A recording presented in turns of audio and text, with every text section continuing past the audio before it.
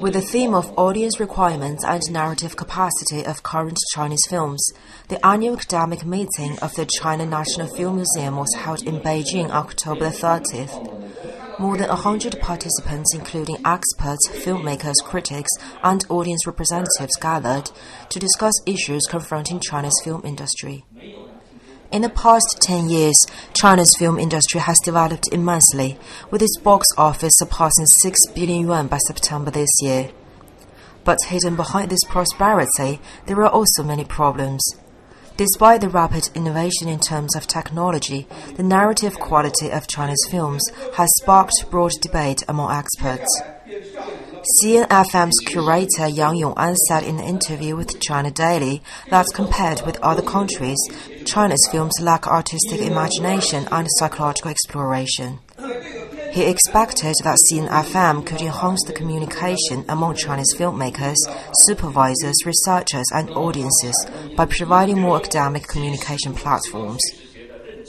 A number of films on show this year, especially Jiang Yimou's Under the Hawthorn Tree, have captured the attention of the participants, many of whom brought brand new perspectives to the meeting. Audience representatives also expressed their views and expectations of China's film industry. Li Daoxing, a professor from Peking University, gave us a brief introduction about the development of China's film industry in recent years.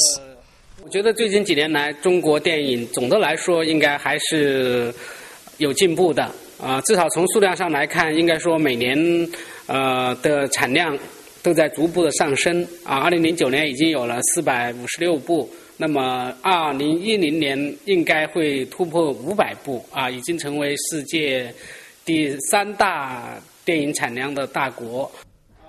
Hu Zhifeng, a professor from Communication University of China, said despite the dramatic accomplishment in quantity, quality, and industrial development, there are still many problems, especially in terms of nurturing professionals.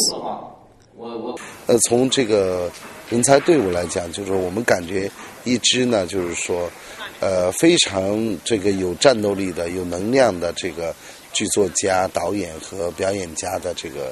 包括其他各个门类的艺术家的诞生呢，现在看呢，我们还没有这么一支让我们感觉能够出得来的这么一支队伍，或许还假以时日啊。现在看人才队伍，青黄不接，这也是一个问题。另外就是我们再看，就是从产业的结构来看，可能现在只是在几个大城市，几个主流院线，那么做得还不错，但真正的说达到全民共享。 就是在电影的公共服务这方面，不论是城市还是农村，我觉得都其实很不均衡。 Officially opened in 2007, CNFM is one of the world's largest national professional museums. It held its first academic meeting in 2009, and it is growing into an annual event.